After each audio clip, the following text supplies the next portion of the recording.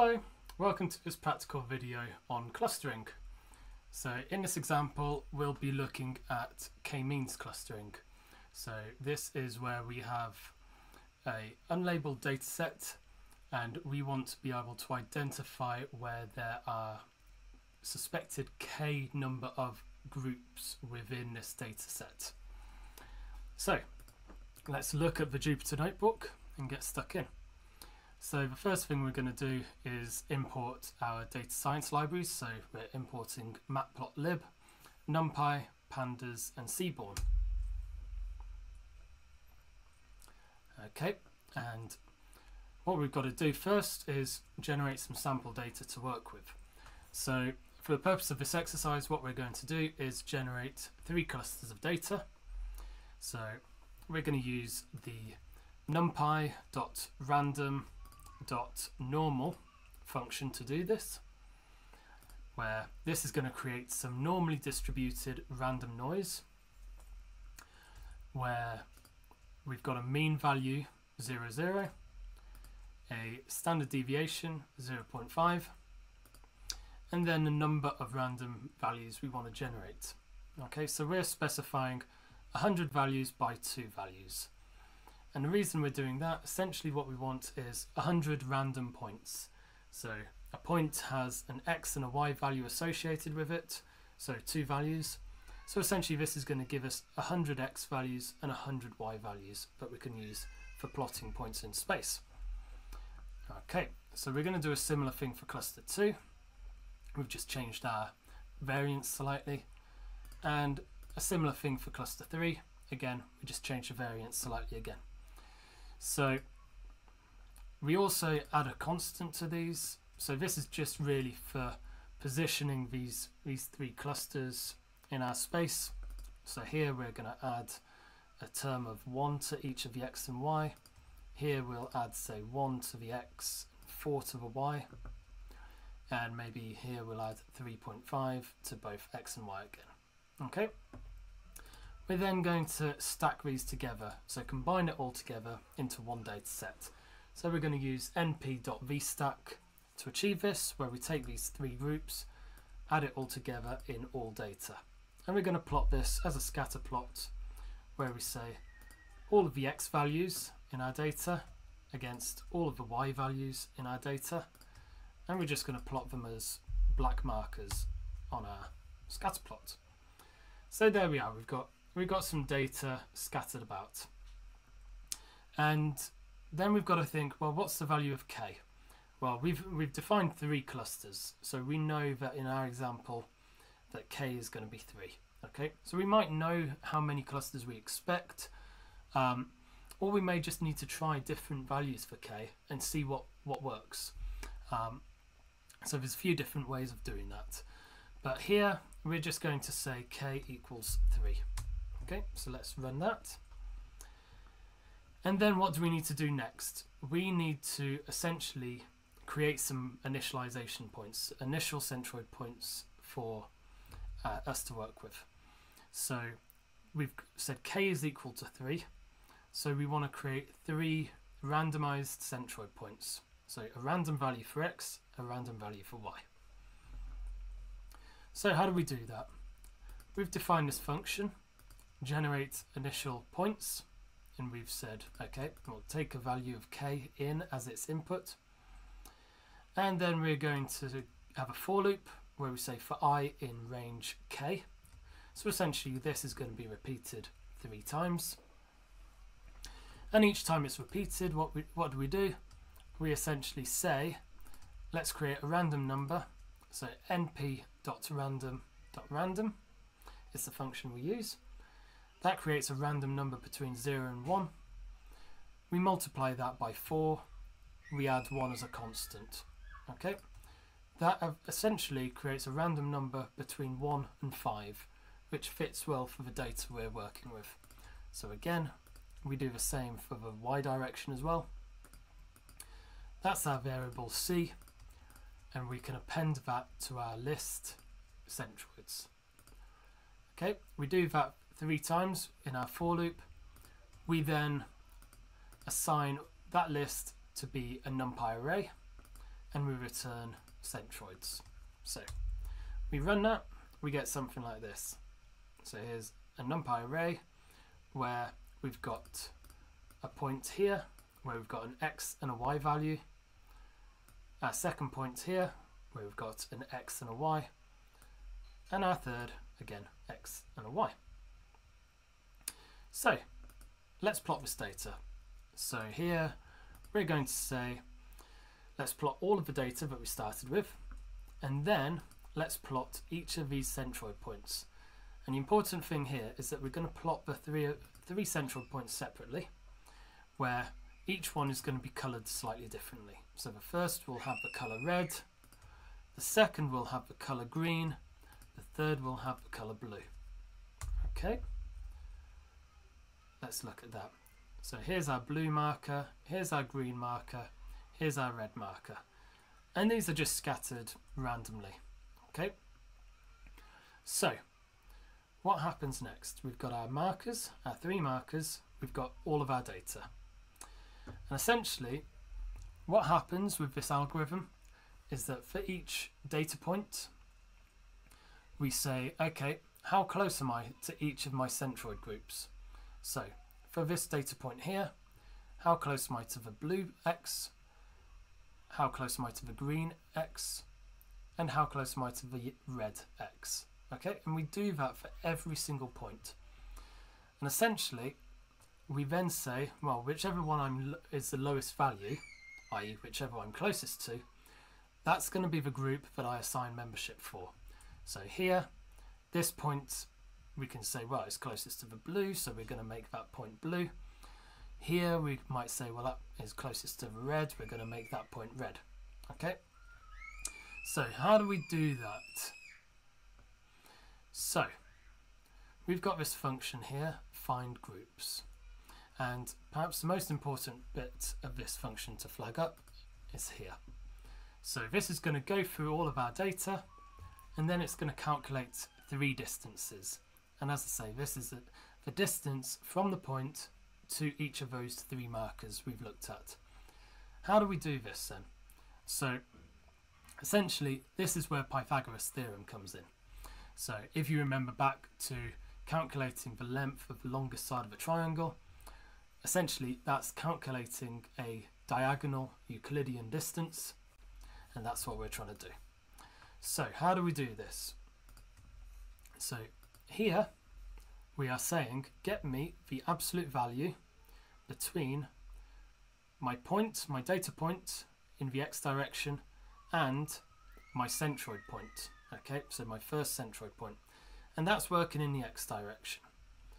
So once I've got the length in the x direction, I can then raise this to the power 2. I do exactly the same in the y direction. I raise it to the power 2. And then I add those together and I take the square root of that to get the final distance between the data point and the centroid points that I'm checking against. So that's very much a squared plus b squared equals c squared.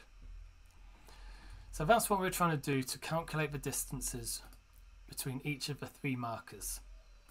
And then we put that into a list. And then here we're essentially saying, well, which of those values, distance 1, 2 or 3, is the lowest? So this function here, np.argmin distances, will essentially tell me which of those is lowest, which is the lowest value, and what's the index of the lowest value. So rather than giving me the actual value of, oh, it's 0.5, it's going to give me either 0, 1 or 2, which is the positional data of distance 1, distance 2, distance 3. So if np.argmin distances equals 0, that means essentially that distance 1 is the smallest, and so this point should be added to group 1. Here, if it's argmin distance is equals to 1, it means it belongs to group 2. If argmin distance is equal to 2, it belongs to group 3. Okay, And that's all part of this for loop. So it goes through every single data point, calculating this. And then essentially we've got these 3 NumPy arrays at the end, group 1, group 2, group 3. Okay, here we've got a scatter plot where we're just color coding this RGB so that it corresponds to the marker points. So let's run that and see what happens. So here we are. The marker points are the same as what we started with earlier. So we've got the blue point here, the green point there, the red point there. And we can see for any given point, which color is it, which point is it closest to. So here we can see that point is closest to the blue marker, whereas here, those are closest to the green. And you can actually see this kind of decision boundary between the blue and the green markers there. Likewise, here we can see a decision boundary between the green and the red markers. Okay, so that's great. What do we do next? So next, we need to update our centroids. So thinking about what the algorithm's called, k-means clustering, we now need to think about the mean value for all of our data points. So we need to update our centroid so that it is actually the centroid of the group. Now the centroid essentially is the mean in the x direction and the mean in the y direction to give us the middle value. So whereas these were randomly initialized to start with, now we need them to be positioned at the center of those groups. So how do we do this? So here we say np.mean group 1. Here we say np.mean group 2. And here we say np.mean group 3. And what we've done is put those all into an array and cast that to be a NumPy array. Okay, that's actually the same format as the centroid's value we showed earlier. So that's great, that works nicely. And we plot our scatter again, where we show the groups. And here now we're going to plot our markers again, but our markers are going to update it. Okay, so if they're going to update, we now see that here's the blue marker, just about.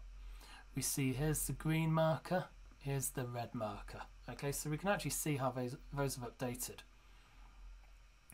So that's the first pass of the algorithm. That's great. So now what it does is essentially just keep on doing that process over and over and over again until it stabilizes to a solution.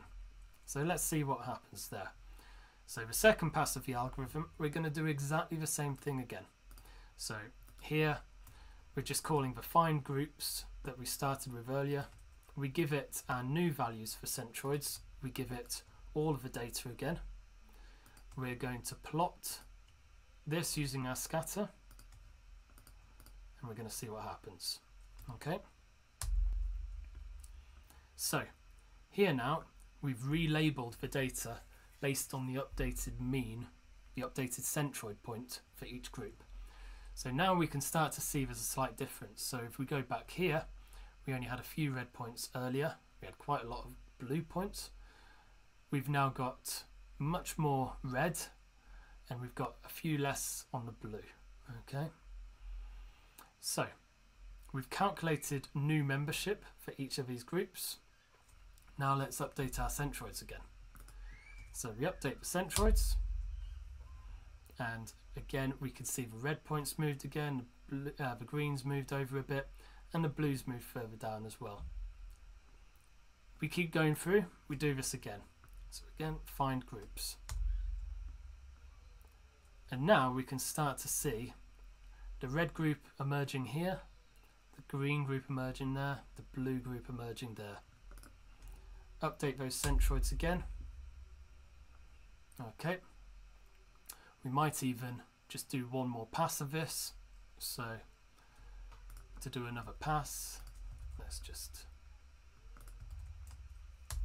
copy that down there. Okay.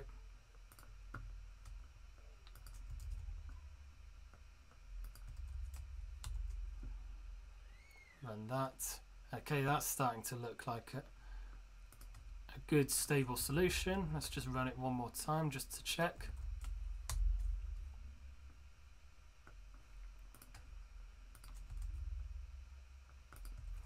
looking good.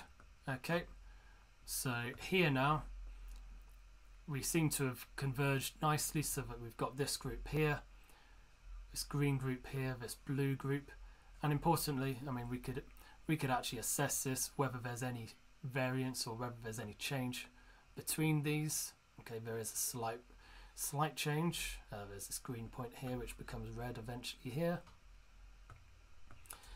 but if we run it again, I suspect we're at the point where the solution has converged. And we could actually measure this. We could actually say, well, you know, how many points are busy changing, or how much change is there in that centroid point for the groups? Because essentially, when we're at the point where there's no more change with that centroid value, that's where we know when we've reached our solution. So here we are. We've found our green group, our blue group, our red group, and that very much does correspond with what we were expecting when we started. We created this first group here. This was our second group we created, and our third group there. So that's the k-means clustering algorithm. I hope that's been useful to walk through to show you how that's working, and we'll discuss it more in the labs. Bye for now.